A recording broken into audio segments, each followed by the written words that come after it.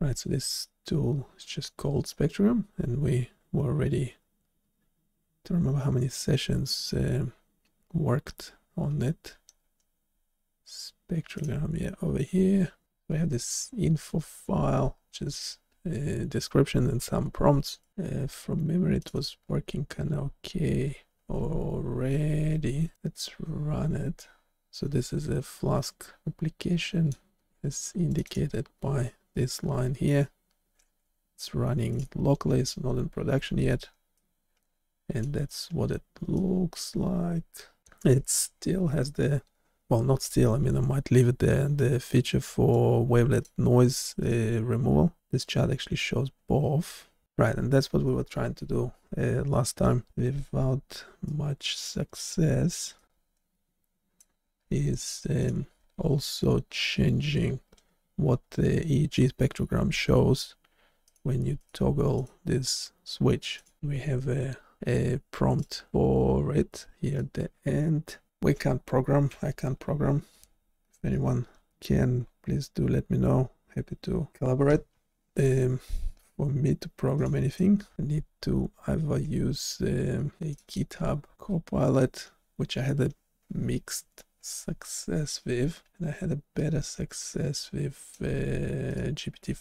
So start our chat, start popping stuff in. So obviously we have the Python code, we have also this JavaScript, CSS, and index HTML. So let's start from index HTML, and it has at the bottom confirm reading the code, do not generate anything else.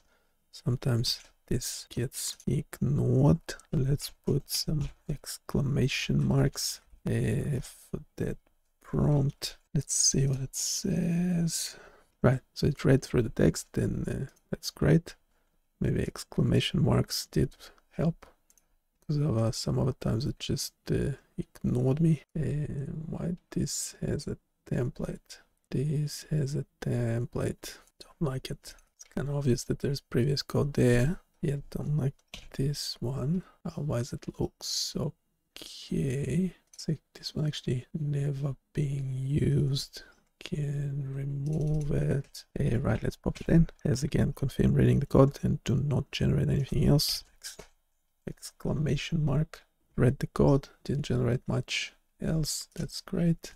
We also have this Python code. We definitely don't need that. That was just for testing. Field spectrogram are not being used. Might use them later. Right, we have this 2 lines. I've read through the Flask Python code you provided. It's designed for a web application that visualizes EEG, electroencephalography, data.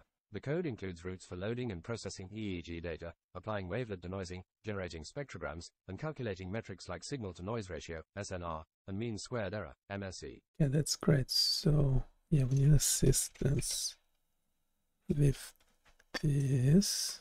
Wavelet denoise on. When the wavelet denoise is turned on, the spectrogram should display the spectrum of the EEG signal after noise reduction. This means the spectrogram will show the frequencies present in the signal after the noise components have been minimized or removed by the wavelet denoising process. Actually didn't listen. Should listen to what the bot says. Let's listen to it again. Modify the spectrogram underscore data route to account for wavelet denoise. When wavelet denoising is enabled, apply the apply underscore wavelet underscore denoising function to the EEG data before generating the spectrogram. When wavelet denoising is disabled, use the original EEG data for the spectrogram. Right, so spectrogram data is in Python script. Obviously, go Python spectrogram data. Right, we already have wavelet denoise there. Yeah, we also want to take levels. Do we have levels? Yes, we did have levels. That's for the levels are there. Yeah, they're changing. You can tell the blue on the denoise thing, essentially how detailed the denoising function is, the wavelet transform is. That's fine. Yeah, we want to take those as well. Right, they're not yet being used. That's okay. Start sample, fine. Windows size, okay. EEG data. Start sample and sample channel. If wavelet denoise, we're changing EEG data. Changing EEG data. generate a spectrogram. This line expected to be the same. Yeah, we have some parameters that we later can make inputs as well. So we can play around with, right, and this one remains the same. This preparing response and then turning it into a JSON. Instead of reading that, let's, best way is to just test it, because it's not actually changing. Did we save? Did save. Yeah, because it's in debugging mode, so any changes I make should take effect immediately. Maybe there's just not much change between noise and denoise. I do expect this to change just slightly, but it doesn't. Yeah, I do expect some changes there. Let's read that. Ensure that the front end sends the wavelet denoise, wavelet transform, and levels parameters in a request to spectrogram_data. Update the spectrogram visualization based on the response. Yeah, okay, so we need to adjust the front end as well. Can you just do that? For the front-end adjustments to work with the wavelet denoising feature in your EEG data visualization application, you need to modify the JavaScript that interacts with the Flask backend. Here are the key steps to ensure the front end correctly sends requests and updates the spectrogram based on the wavelet denoise setting. Modify the JavaScript functions that send requests to spectrogram_data endpoint to include the wavelet denoise, wavelet transform, and levels parameters. This is crucial for the backend to know whether to apply wavelet denoising and with which parameters. Okay. In the function that fetches and displays the spectrogram, include the logic to send the state of the wavelet denoising toggle and the selected wavelet transform and levels. Right, so we're already doing that. Do we need those constants? Yes. It has a placeholder in there, so it's not the full function. You have to be careful with those things. This line.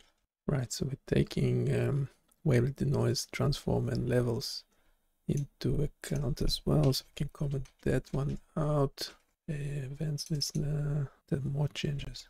Add event listeners to the wavelet denoise toggle and other related controls, like wavelet type and level selectors, to update the spectrogram whenever these settings are changed.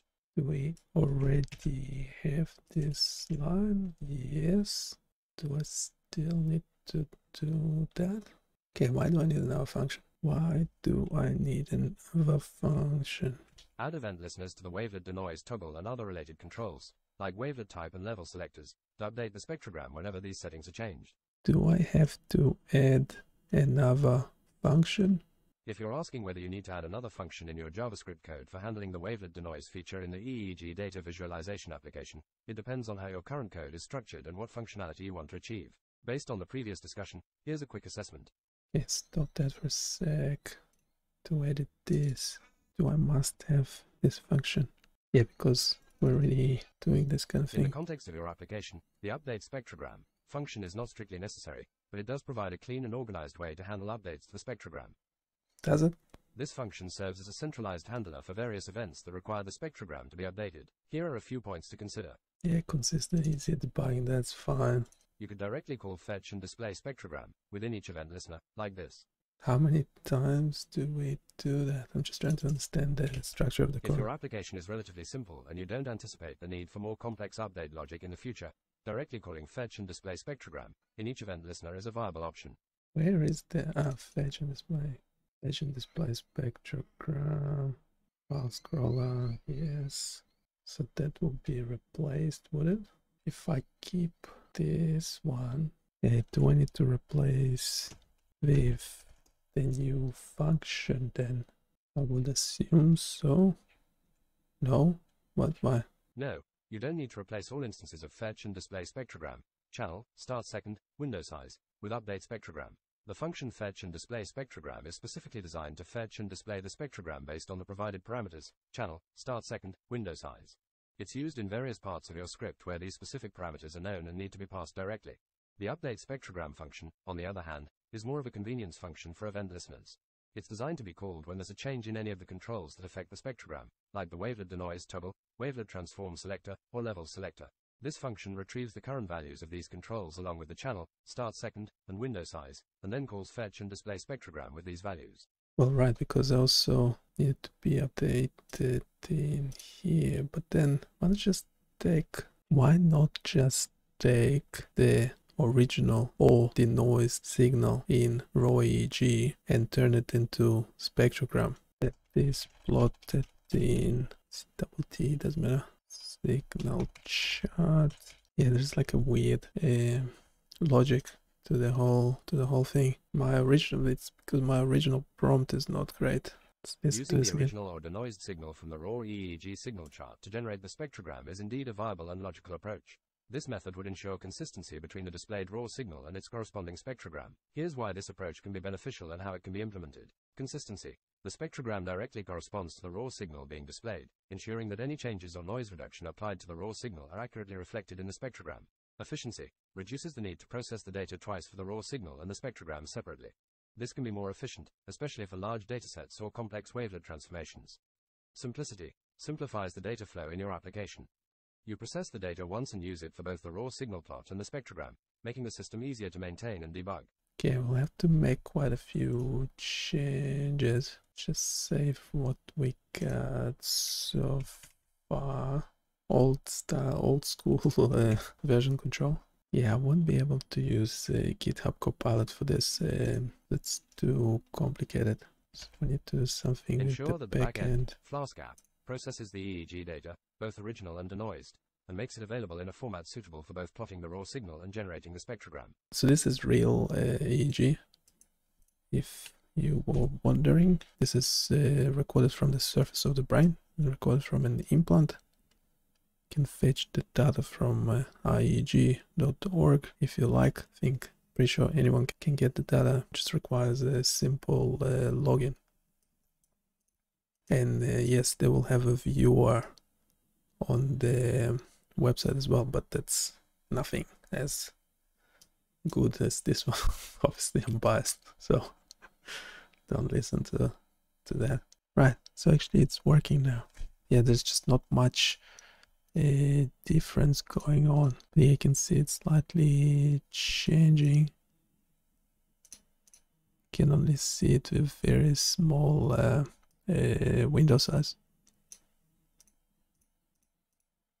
I have to check that's actually working. Okay. And yes,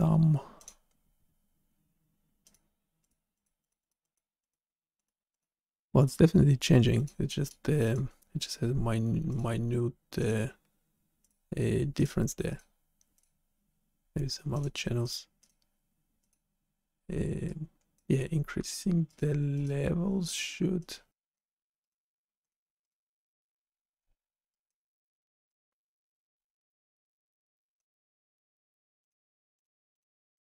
Well, anyway, the interface is working, so that's a good sign. Right, no, this is working. Needed like a page refresh.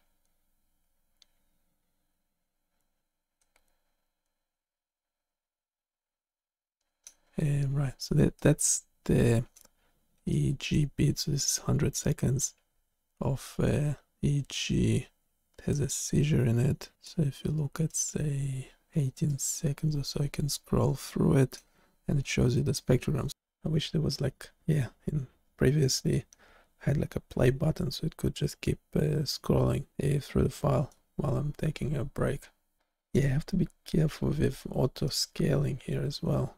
Yeah, it's still a bit buggy. Have to be careful with numbers auto scaling, like here, because this file has a seizure in it, EEG with a seizure, 16 channel EEG. You can select your channel. I don't know what's happening with this one. From memory, channel 10 had a nice seizure in it. Just saying, those spectrogram plots, have to be careful with the colors there, the numbers, the scale, auto scaling, because during seizure, just refresh the page, will go to default, 10-second default. So you have those 1500, that's what's going on during baseline. And then when you have the seizure, so this is the epicenter of the seizure, you see this number going up to 4,000, 5,000. So yeah, just have to be careful with this. kind of auto-scaling stuff. Yeah, so you can differentiate between baseline EEG and something else, like seizure in this case. Yeah, so this is up and running. You can check it out yourself. Let me know what you think. Just happened there. Like a jumpy business. Yeah, I have to keep testing. But yeah, this file has a seizure in it. Yeah, there's some sort of weird delays that I do not get on when running locally. It's much smoother scroll and everything. But yeah, the server might be overloaded with me live streaming, so I might finish the live stream. Hopefully that tool will be more responsive for you, and we'll go from there. Don't forget to subscribe, like, comment, requests, complaints. Check the site, provide your feedback, and I'll see you next time. Bye.